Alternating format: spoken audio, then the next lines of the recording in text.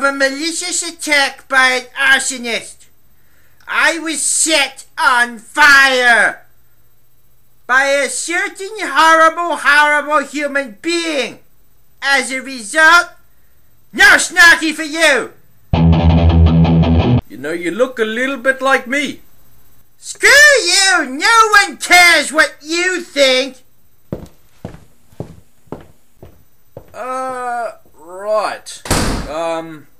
The worst thing that you can say is, cover me. And then expect that it's actually gonna happen.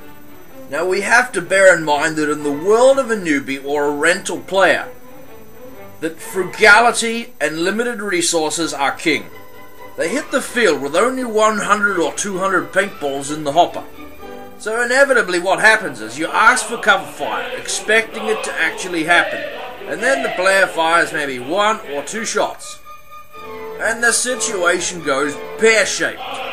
Solution 1, load 30 or 40 rounds of paint into their hopper and instruct them to shoot this much for you. Solution 2,